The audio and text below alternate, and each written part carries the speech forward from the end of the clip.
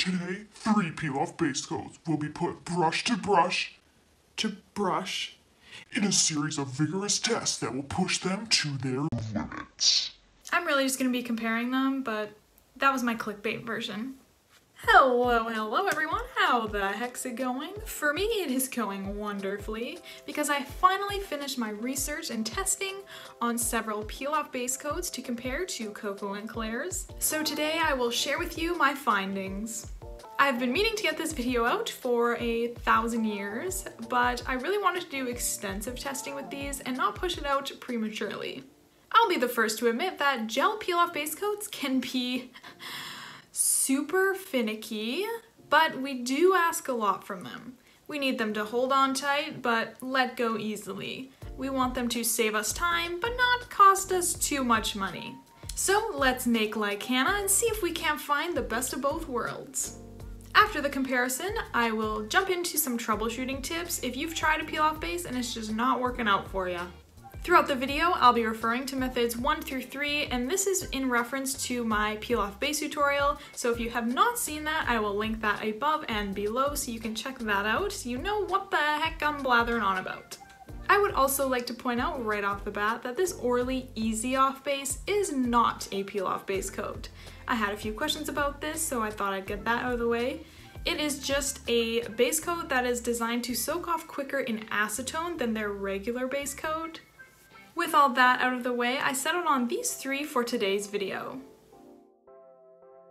We have the least expensive option from Makartt coming in at $10 US and 15 Canadian, and I'll be comparing it to my tried and true Koko and Claire peel base that goes for around 18 US or 24 Canadian on the Koko and Claire site. I did recently find out it's also on sale at Flora Nail Shop for 14 US and 19 Canadian, so you can get a little bit of savings there. Finally, I have daily charms priced at $22.50 US and 29 Canadian. It's time to find out if twice the price means twice as good.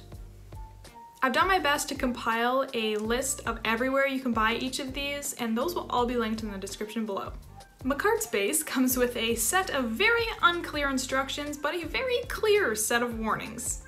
This base is a little runnier than I would like it to be. I kind of had to do a little bit of chasing, and it did kind of flood my cuticles a bit, but it wasn't too bad. I guess confusion is a bit of a theme among peel-off bases because the Koko and Claire one is also a little bit interesting because on their site it's just called base, but it is in fact a peel-off base. Either way, it is a very nice thick consistency, it stays where you put it, and it has a really nice clear brush. Daily Charme is the one with the super weird nugget brush, but actually once you start to use it, it's a pretty cool little thing. I honestly might like this brush the most. The Daily Charm base is also quite thick and easy to apply.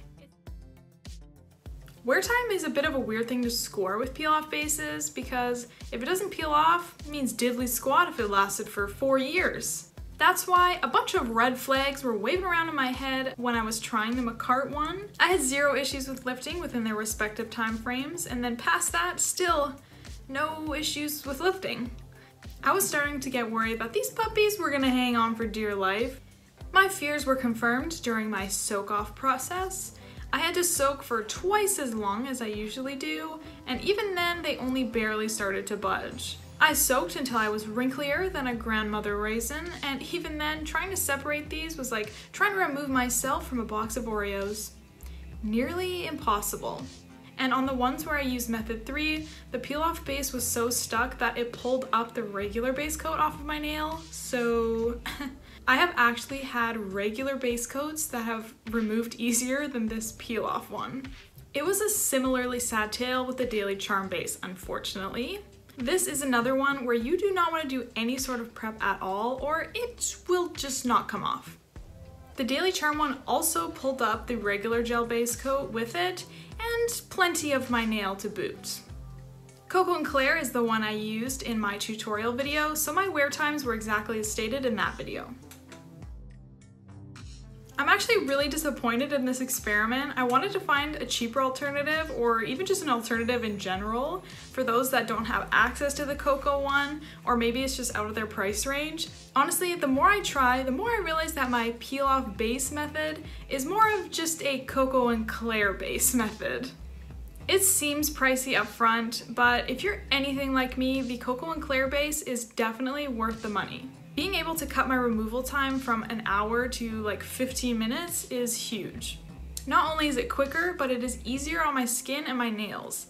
No more filing or over filing, or soaking in acetone and having crusty skin. Plus, I like to do a lot of art on my nails, so it always felt so heartbreaking to have to clip them off, and I like that I get to keep and display them now. I think Daily Charme is only worth looking into if you're interested in method 3 or have tried it and just really hate applying the extra gel base under the peel base. This is definitely one you're gonna have to wear down a bit before it's ready to come off. So if you're looking for a quick turnaround, this one's probably not for you. The other drawback to the Daily Charme one is that you have way less control over your wear time. Sometimes with the Koko one, I only want them for a weekend, so I just do less prep. And if I want them to last closer to 2 weeks, then I just do more. This one is kind of a one-note base. There's only one way to apply it that it will remove it all. I hate to say it, but Makartt seems like a no in every way. It literally did not peel off at all. It just felt like a regular base coat, so I can't really give it any points. At this point, I should be hired by Koko and Claire for how much I blather on about their base, but honestly, nothing even compares. So maybe you've tried a peel off base and didn't turn out so well for you. Here are some of the most common issues that people have when trying it out for the first time. Hopefully one of these answers your questions. Many people assume that the biggest issue with peel off base is that they're gonna pop off prematurely, but in fact, it's kind of the opposite with gel ones at least. So even if you think you want at least 2 weeks wear out of your sets, I'd recommend maybe experimenting with methods 1 or 2 first, just so you don't apply too much adhesion and have a heck of a time trying to get them off. If you try these ones and then your nails are coming off before you want them to, then you can bump up a level. This will save you from a lot of potential damage like I caused myself today. This tip is especially applicable to bases that are not Koko and Claire, evidently. I have also made a video talking about removal tips, so I will link that one in the corner as well if you want to check that out, if you think that your nails are just taking forever to soak off. If you're still having issues, try adding some dish soap or oil to the hot water you're soaking in, and it should speed up the process a little bit. That, or maybe you just need to step down a method. Like if you're using method 3, maybe try out method 2 because it might work just as well for you. If you're using method 3 and your nails are still coming off before you want them to, check for one thing.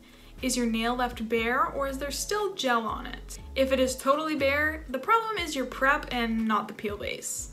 If there is gel on your nail, check for one thing. Is the peel base left on your nail or is it on the underside of the tip? Whichever it is, apply a layer of primer between whichever layers separated next time you go to apply them. This has solved pop-offs entirely for me. At the end of the day, some brands just are incompatible. Try switching up some of the products you're using and maybe you'll have better results. If there's something here that you wanted to know that I didn't answer, be sure to leave a comment down below and I'll do my best to answer it.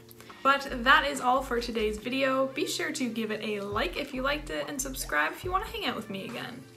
Also, again, let me know if there is any other peel-off base that you know of that you want me to try. I considered revealing this peel-off base coat, but I couldn't find any information about the ingredients or the company, so to say I was hesitant to put that near my very sensitive skin is an understatement. I have also looked into the Madame Glam one, but I was really looking for more of a budget option. But if you're interested in seeing a review on it, I will definitely pick one up.